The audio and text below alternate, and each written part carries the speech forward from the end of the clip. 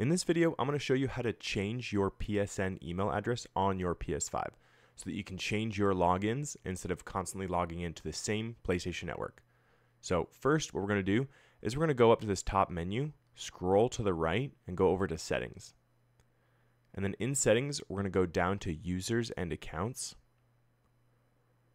And then in the Accounts section, we're going to go over to Sign In ID.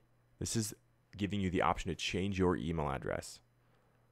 And then here, this is where you can change your sign-in ID, the specific email address you want to use, and it'll automatically sign you out, and you need to verify that new email address to sign back in. So we're going to go ahead and you can put in an email address into this prompt using the new email address that you want to change it to.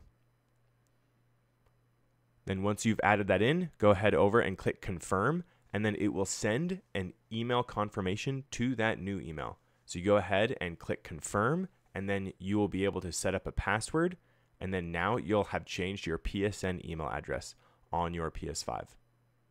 So that is how you can change your PSN account email address. Hopefully you found this helpful. Thank you for tuning in, and don't forget to like and subscribe.